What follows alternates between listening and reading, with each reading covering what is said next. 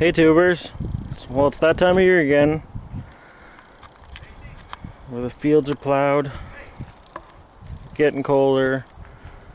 It's now the 13th of November and this is where you start to get mice problems out here. So I thought I'd show you this homemade mouse trap. Some people might know of it, it's kind of common but kind of not. All it is a bucket and a can with peanut butter on it. You lead a path to it and look what you got. It's been out here for about a week and a half. So if you want to get rid of the mice, there's what you have to do. It works great for you.